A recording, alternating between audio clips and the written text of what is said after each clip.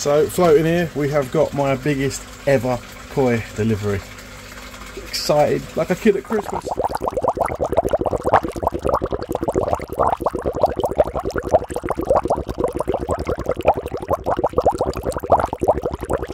Welcome back to IKEA for another one. So today's video, I'm just going to be showing you my cheap, well I say cheap, as cheap as you can do in this hobby, QT tank. And the extra bio chamber I've added to it, that's also running an easy pod. Just for that time of year, everyone's probably getting loads of fish in still. Toes are flying around all over the shop. People have been to shows, etc. I would always recommend QT in your fish because you'll get away with it until you don't. And then when you don't, you'll wish you'd always done it. And actually, it does give you another portal to be able to look after the fish that have been in transport. I had a particularly big delivery that hadn't travelled too well. Some ammonia burns. It'd been a long travel for them, long journey. So I was able to get them in the QT, get the salt in there, get the heat up, and just let them settle for 2 weeks. And then obviously I can see if any parasitical problems or anything else develop in the meantime. So I'm going to show you, like I said, what I've done, what I've added to my QT system using an IKEA bin, which costs I think £18, not even that. And a little bit of alpha rod. So this is the QT system, IBC, of the filter. An easy pod, and an IKEA bin. There's about 20 kilos of alpha grog in the IKEA bin. What I'm going to do is I'm going to show you how I've put this together. It's really simple. I haven't even glued this so I can take it apart.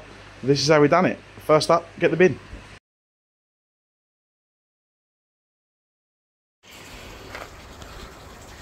So put one tank extra in, just drilling out the hole for the other one, and I'll connect the other one in.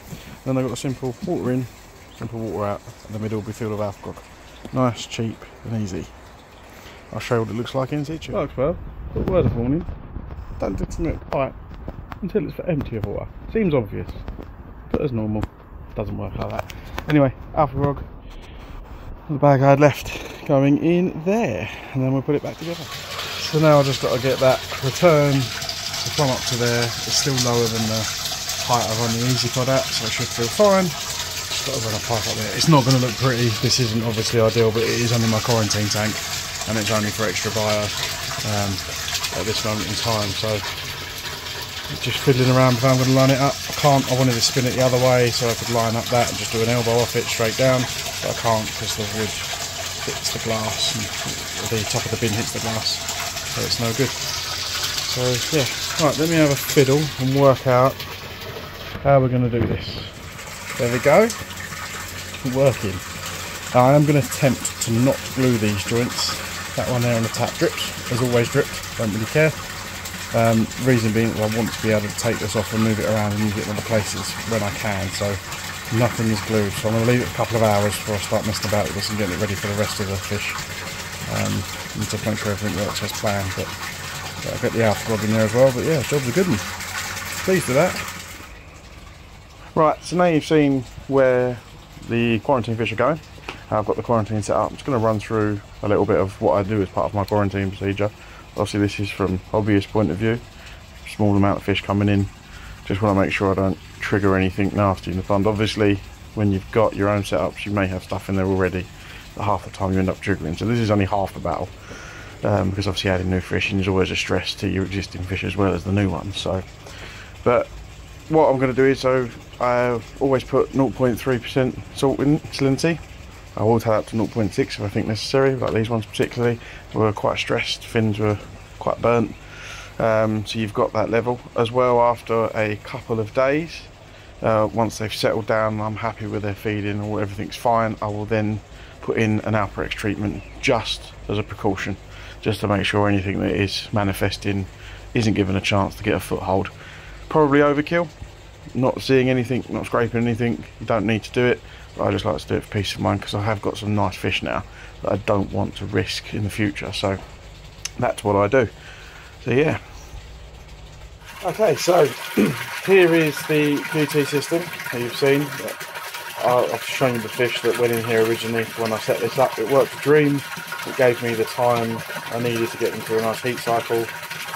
Salt to repair the damage it had received during transit, so they've all joined up the rest of the tubs as you've seen previously. This is now actually home to all of my rejected New Forest koi fry. But what I'm showing you now is this has been up for 8 to 10 weeks. Pipe still is not glued. I don't have any problems with it coming loose. I have checked it to make sure it's not moving, so I have got away with that. Just sometimes depends on how good the fitting of your pipe is. I wouldn't recommend you don't glue your pipes because you are just heading for a disaster at some point. But yeah, I just wanted to show, obviously I know easy pods aren't cheap. I picked that one on second hand.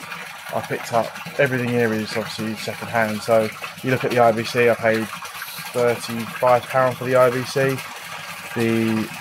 The bin was just under £20, so the Alpha Grog, one bag of that will cost you about £14–15. The pump I bought was a All-Con Solutions pump, second hand, paid 30 quid for that, and then obviously it's your ancillaries, your pipe work. So in the grand scheme of things, when you talk about this hobby, not massively expensive. I would say this doesn't need to be a pod. My original plan, what I was going to do, was actually use this sort of design, but use my Fluval FX4 filter, but I've started using that for other stuff again, so that's not as free as it was. It's just easier to use and move than the Easy Pod, and to clean, and in terms of mechanical it sucks an awful lot of crap out. For this amount of water, that's fine. These are 1,000 litres, they're rated up to like 2.5 in FX6, so, and all you do is you take the water out into your FX and then dump it onto the top of that, so it acts like a shower. It doesn't have to be expensive or fancy to get this stuff working. I mean, this, as I said, is a QT and hospital tank. At the moment it's just growing on some little fry that I can't bring myself to get rid of, and actually there's a couple of ones in here that have turned out better than I thought they would, so they're slowly coming back out. That's why that one's in the tank up the garage. But yeah, doesn't have to be expensive, guys. As I said, you can hash anything with this sort of thing. It's not something you're going to have in your garden to look at, sit by and eat your dinner with. It just needs to perform the function that you need it to. It's got an air pump filter on it, an air pump filter, what am I talking about? Got an aquarium air pump on it as well, so it's not got a mental air pump. I did have ozone running this for quite a while. I've now removed that, so I'm going to use it for something else. We're not testing with it, but yeah, that is it, guys. Nice and easy. I've even left the grog in the bag. That's all getting good coverage. So that does the mechanical, that does my bio, and then when I clean that I don't lose all my bio. So yeah, that makes a big difference. No ammonia or nitrate spikes. So that means you can start giving your QTs a bit of food as well, which I think is quite important to build them up and get them into that feeding habit before you move them into their home. So that's it, guys. Here we go. There you go, guys. So that's my QT. I hope you enjoyed that. I hope you found it interesting.